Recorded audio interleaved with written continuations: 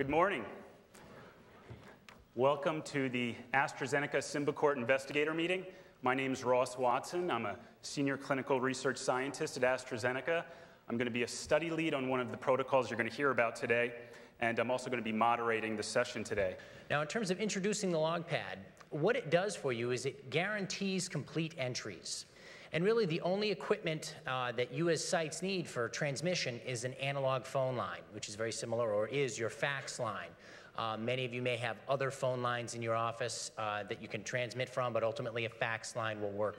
You double tap, starting with the little squiggly there, then the check mark, the phone, and then the calendar. And you're brought into this screen here that shows you a bullseye. This is what we refer to as recalibration of your Logpad.